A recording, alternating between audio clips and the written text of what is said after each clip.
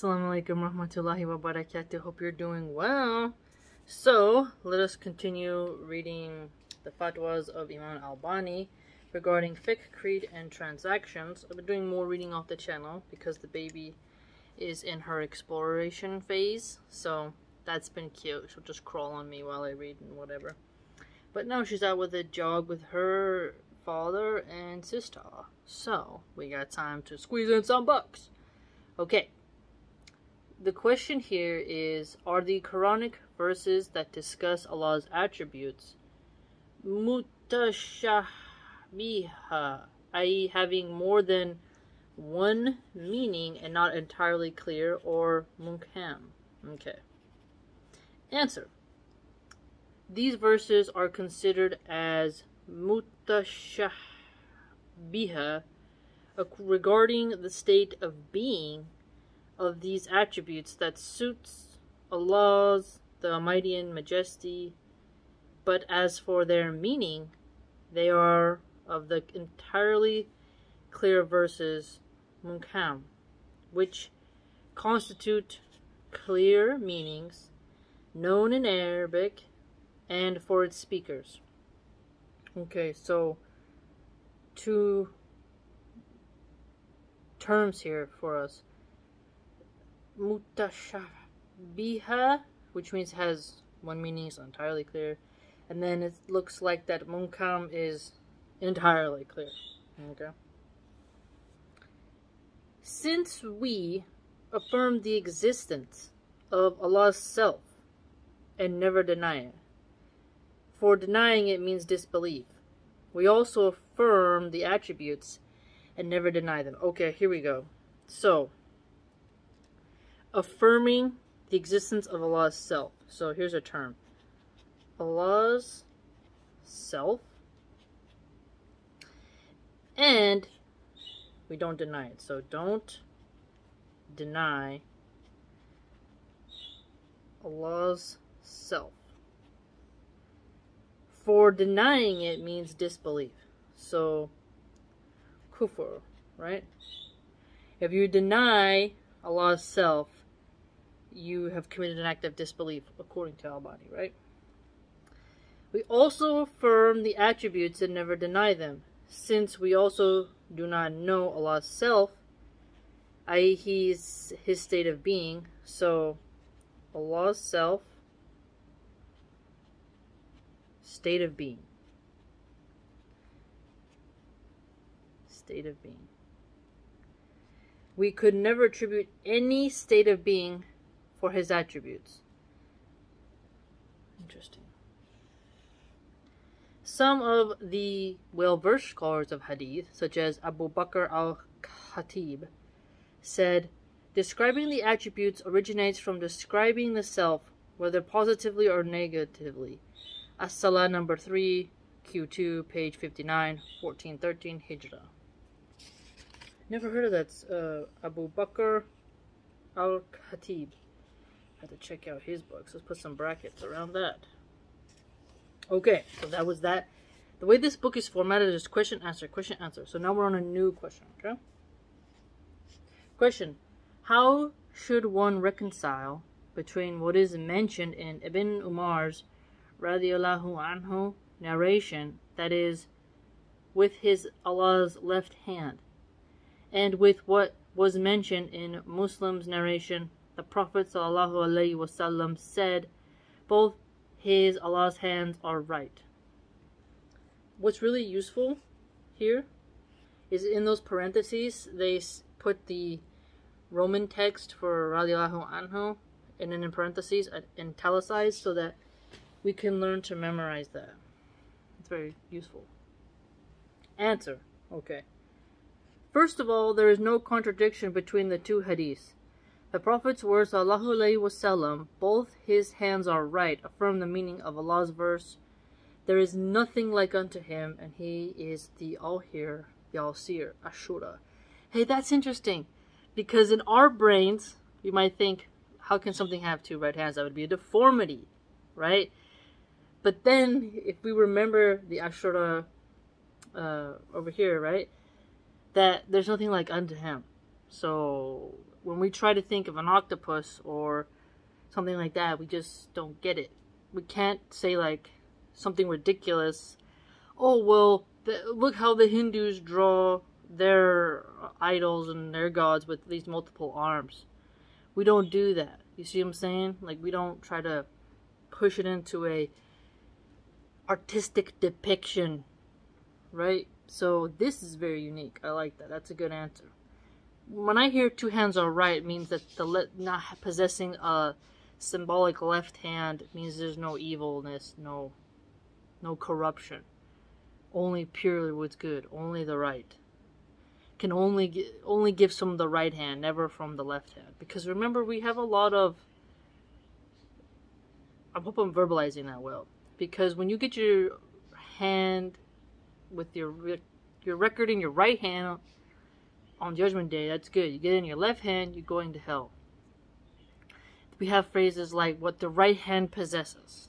We have, eat with your right, wipe your bum with your left. So there's a lot of the right hand being good, the left hand having a different function. So it's sleeping on your right side more often than your left. Starting would do from the right, like others have said, like you begin with washing like with your like right hand or like stuff like that. You see what I'm saying? There's a lot of that in the faith if you actually like go through and pay attention. So when I hear two right hands, I don't think literally or just symbolically, but I just think of the metaphor. But it could be literal. I don't know, right? When it's, I don't know. So that's the best thing I say. Whatever befits Allah's majesty concerning that, I can't compare it. So I just try my best, right? But I don't anthropomorphize into like a Krishna type of imagery. You see what I'm saying? That's what my point is. The Prophet ﷺ description celebrates Allah's glorification, for Allah's, the Almighty, hand is unlike that of a human being. One left and one right, but both his hands are right. He is glorified. Okay, so this is interesting too. So maybe left and right, but one isn't deviant, one isn't good, or like it's like an equal, like both are good. Allah can only give good. Allah is the most just.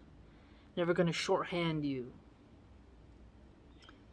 Second, Ibn Umar's narration is an odd one, as I explained in Takrij al-Mutashahbiha al-Arba'ah al-Warda fil Quran number 1 by al-Mawdudi. Okay, so let's put that in brackets.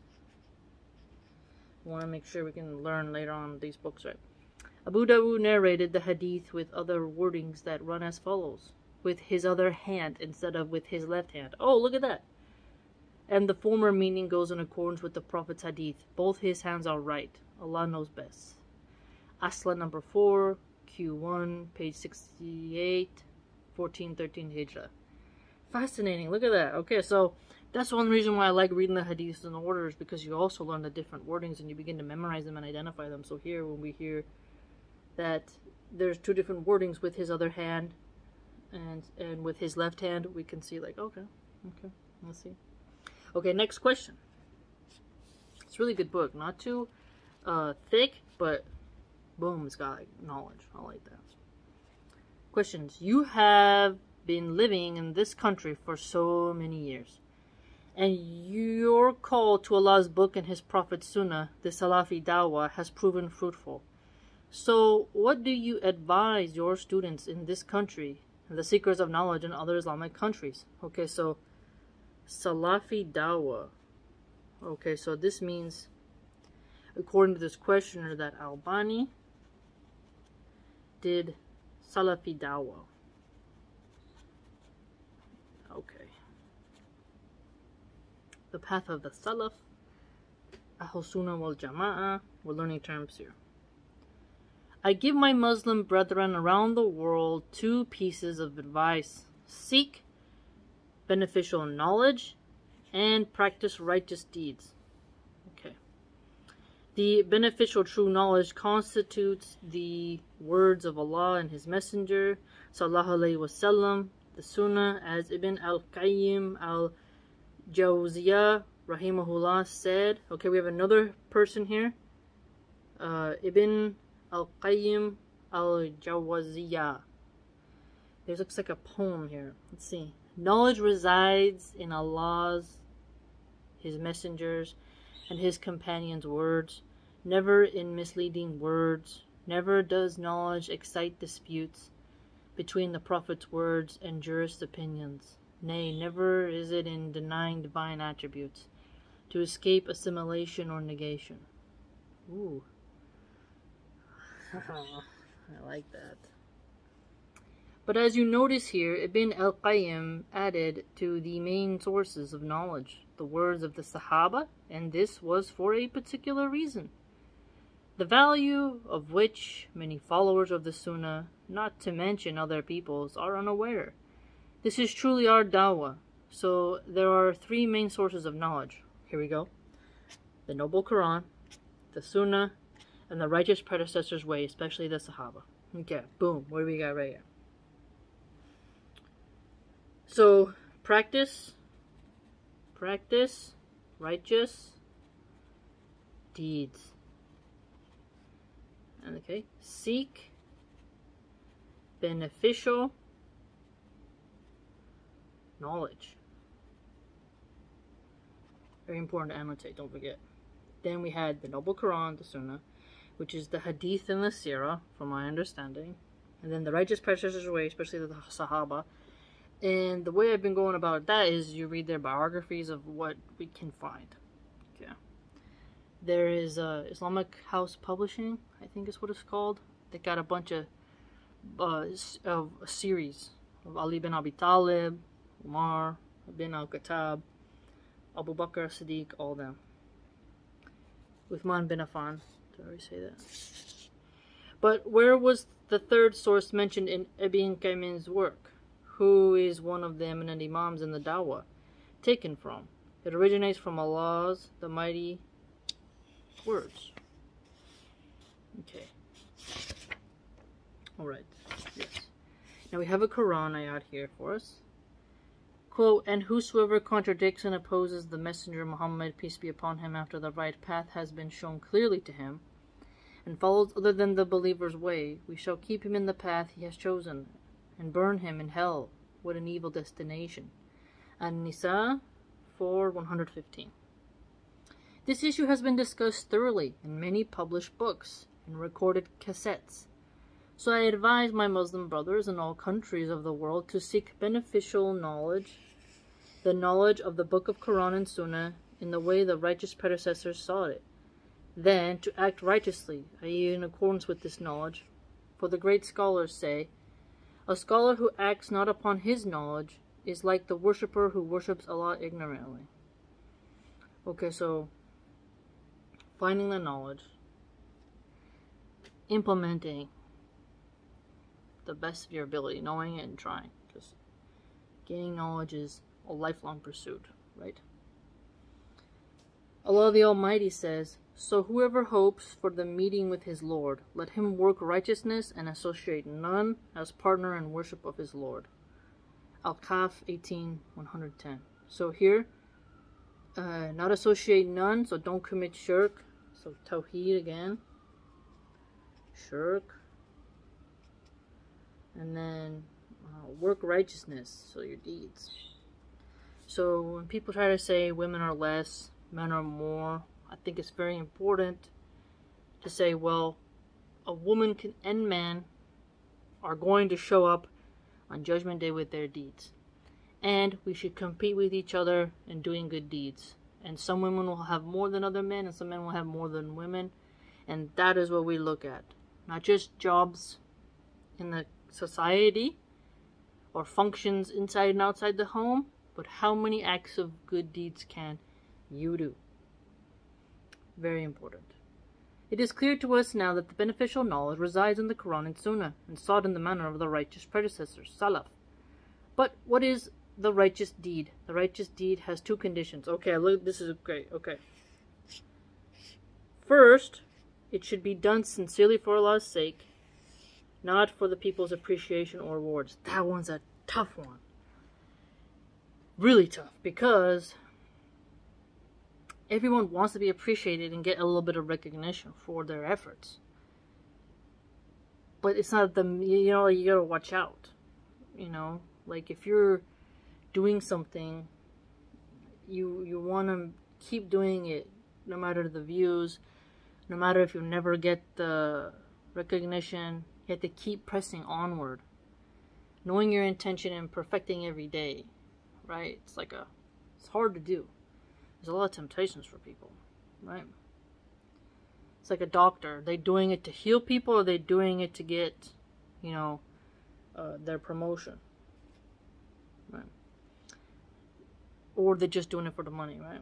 Second, the righteous deed should be in accordance with the Prophet ﷺ sunnah, otherwise it will never be accepted. All praise is due to Allah, the Lord of the Alameen, the worlds.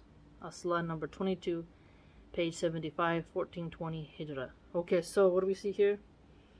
The sunnah. So we have to see that this action, is it in the sunnah? So it talks, you're going to do a lot of studying, essentially. There's a lot to do. You know, you try your best, you hope for the best, and Allah will judge us on our intentions. And, you know, reading and learning theology and whatnot, all that stuff can seem futile to so many when there's so much temptation to do other things. Time goes by fast. But you also don't want to get burnt out, because then you can't taste the sweetness of it, I'd argue. Right? It's a very fascinating subject to think about. So, great. Great, great, great. So, a righteous deed is done sincerely for Allah's sake. And it has to be in accordance with the Sunnah. So, the Quran and Sunnah, we got to make sure that you are making sure it doesn't exceed the boundaries here. And to remember to practice righteous deeds, seek beneficial knowledge. Beneficial knowledge is going to be for us in studying the Sahaba, the Sunnah, the Noble Quran. Okay? Great. MashaAllah. And then remember, we learned about Allah's self. You don't deny Allah's self. If you do, it's kufr. And Allah's self is a state of being. Then that word, mutashabiha, having more than one meaning, not entirely clear. And then munkam is entirely clear verses. Awesome. Okay, great outlining in this book. I like when it's just organized like that. Question, answer, boom. Okay, if you liked it on my blog, it's www.subscribestar.com/Milahan Archive. Hope to see you there.